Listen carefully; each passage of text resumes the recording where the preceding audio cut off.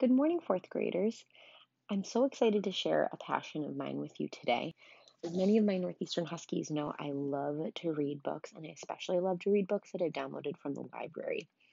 I have an app called Libby, excuse me, and Libby is an app that allows me to download books instantly. And these are books that I can either read on my tablet or I can listen to in my earbuds.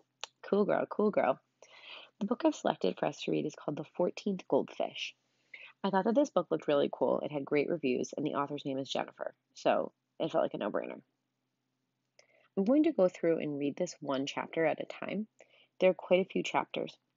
If you're interested, you can follow along on our journey, and hopefully that you are as enthralled with this book as I am. There's an introductory quote that Jennifer, the wonderful author, has included, and it says, "You cannot teach a man anything. You can only help him discover it in himself." Galileo Galilei. Chapter 1. Goldie. When I was in preschool, I had a teacher named Star Lily. She wore rainbow tie-dye dresses and was always bringing in cookies that were made with granola and flax and had no taste.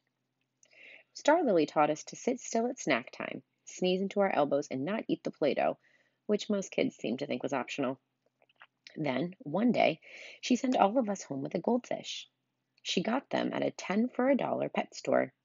She gave our parents a lecture before sending us off. "The goldfish will teach your child about the cycle of life," she explained. Goldfish don't last very long. I took my goldfish home and named it Goldie like every other kid in the world who thought they were being original. But it turned out that Goldie was kind of original because Goldie didn't die. Even after all my classmates' fish had gone to the great fishbowl in the sky, Goldie was still alive. Still alive when I started kindergarten, still alive in first, still alive in second grade and third and fourth. Then finally, last year in fifth grade, I went into the kitchen one morning and saw my fish floating upside down in the bowl. My mom groaned when I told her. "He didn't last very long," she said. "What are you talking about?" I asked. "He lasted 7 years." She gave me a smile and said, "Ellie, that wasn't the original Goldie. The first fish only lasted 2 weeks. When he died, I bought another one and put him in the bowl. There have been a lot of fish over the years." "What number was this one?" "Unlucky 13, she said with a wry look. "They were all unlucky," I pointed out. We gave Goldie 13 a toilet bowl funeral, and I asked my mom if we could get a dog. Stay tuned for chapter 2 in the next video.